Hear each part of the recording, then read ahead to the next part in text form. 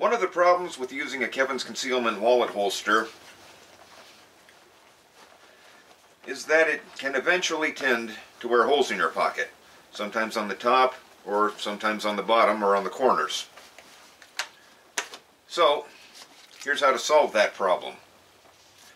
You make a patch that's cut out to fit the inside of the pocket, made out of ripstop nylon or some kind of ballistic cloth. If you happen to have a seamstress in the house, you can have them take off your pocket and stitch it to the inside. If not, you can attach it with this. It's called Amazing Goop Household Cement.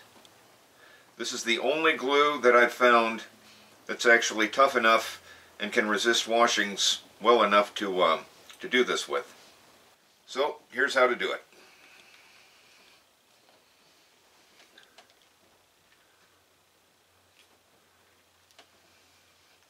Apply a very generous layer to the side of the patch that's going to be facing the outside of the pocket.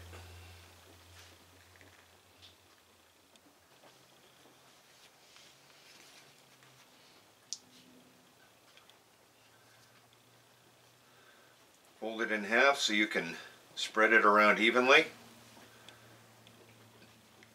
Make sure the edges are covered. And with the layer completely covering it, now it's time to put it inside the pocket. You might be able to just slide it in like this, but that can be tricky. So if that's the case, take a pair of pliers, like this, grip the bottom edge,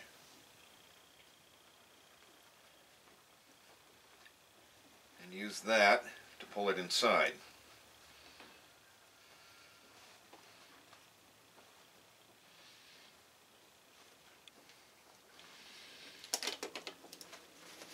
You want to make sure the patch is spread out inside to the edges, because around the edges and the corners is where the holes form the most.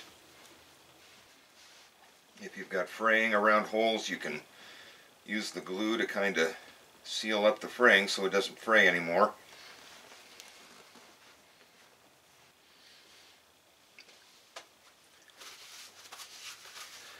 And that's it. Give it a full 24 hours to dry. Okay, the glue has had time to set, the patch is in there solidly, and as long as you used the right kind of glue, Amazing Goop Household Cement, remember that name. If you can't find it in a store, Google it. You'll probably find it on eBay or Amazon somewhere. As long as you use that glue, it will survive washings, and that patch will outlast the jeans.